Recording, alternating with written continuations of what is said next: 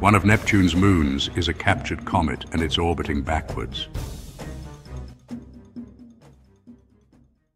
All large moons in our solar system, except one, orbit their home planet in the same direction the planet rotates.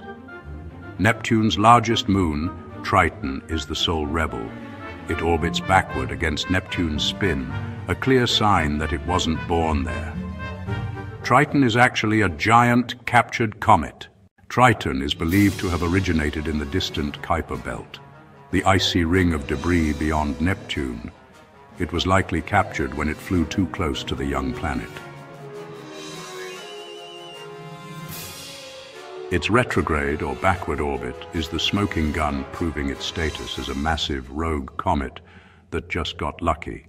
This capture event was incredibly violent, releasing enough energy to heat Triton's interior, which explains its bizarre ice volcanoes and thin atmosphere today.